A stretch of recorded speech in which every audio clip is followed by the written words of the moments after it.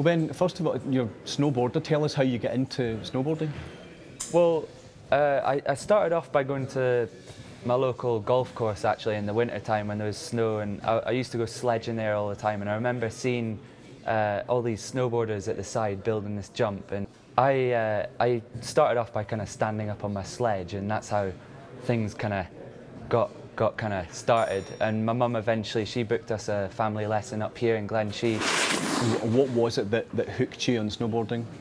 I think it was just the constant strive for like perfection, because it's a sport that's kind of like golf. I mean, you can't perfect golf, and in snowboarding it's just like so hard to achieve new things and tricks and just get to a level where you're happy with it. You can't quite get there, you're constantly chasing it. So you mentioned perfection.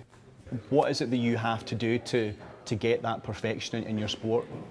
Well, I do the half pipe, which is one of the disciplines in snowboarding, and that just requires staying on your feet, executing different variation of spins and tricks, and the whole kind of side to it is to try and stay as clean as possible, go as high as you can, and just stay on your feet without fumbling about, and just try to impress the judges as much as we can. How do you actually even start to attempt one of these tricks? They look very dangerous. Yeah, I mean, snowboarding's getting more dangerous as we're having to like push our sport and go into the kind of unknown, going up to the mountain and just having to try a new trick for the first time. It's really scary. I mean, you've got to do a lot of visualization and study what you're about to do, and just make sure that that first attempt is as safe as possible. And you've had what kind of injuries have you had? You had quite a bad one, didn't you, yourself? Yeah, I mean, my worst injury has been dislocating my knee. My kneecap has been kind of stabilised, and I mean, thankfully, Sports Scotland have been there for me to kind of keep me on my feet and keep my career kind of going. How serious was that injury?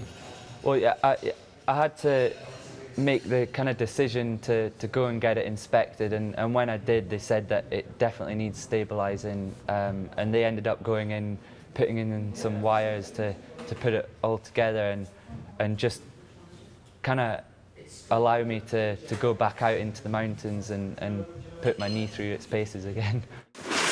What happens? You get up in the morning, you go straight to the slopes. Is that all you do? Yeah, I mean, a typical day would probably entail getting up first thing in the morning, have a breakfast, half asleep, and just let ourselves waking up a little bit. And then just all pile into the car and just head up to the mountain. And obviously, weather depending, we decide what we're going to do that day. If the day's a bluebird's sunny day, then we'll just get to it and get to work and try and progress as fast as we can. Where do you spend your time? At home, I spend my time, I almost live in the gym. I'm up in Aberdeen, and I do a lot of my kind of dryland training there and just make sure that I'm strong and fit for when I do go away. We're mostly based out in Colorado, in America, all sorts. We've travelled all over their country, so we're just in search of like the perfect facilities for us to help us. You were in Vancouver. That was your first Winter Olympics in 2010. Will that experience help you this time around? Certainly, I think the experience in Vancouver will be a massive help for me. My teammates are all asking me questions. They're all like, "What's it going to be like? What are we to expect?" And I mean, it's hard to describe to them what it's like, because it is like an event like no other. It's the pinnacle of most sports. Well, it's been a lifelong ambition. I remember the first time when I started snowboarding, watching Salt Lake City games, and I saw the half-pipe event, and I just thought then, that's what I want to do. I know that when you're at the Olympics, you can't help but notice that there's big TV screens everywhere, there's cameramen everywhere, and there's a big crowd there, so you've got to learn to adjust to that kind of environment. And you have a special tune, am I wrong? Yeah, well, I have a song that I do listen to before I drop in, and Van Halen, Panama, one of my favourites. That, I mean, I heard it when my dad used to play it in the car when I was a little kid, I picked it up from that. I mean, he's a massive kind of Dire Straits fan, so I love Dire Straits as well. But yeah, music definitely helps. And we'll go back to your training a little. You had a bit of an unusual set of training partners for a while, didn't you? Tell us about the cage fighting.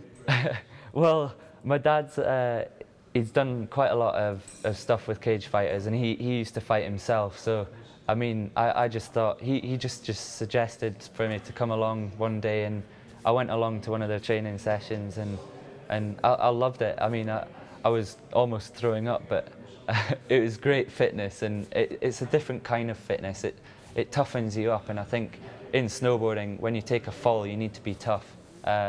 So that sort of training, it's perfect, I think.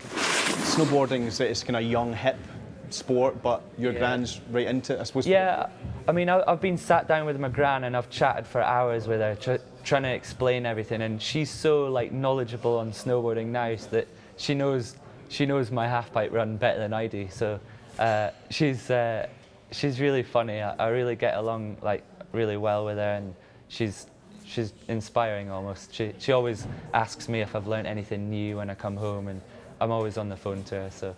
How old is she?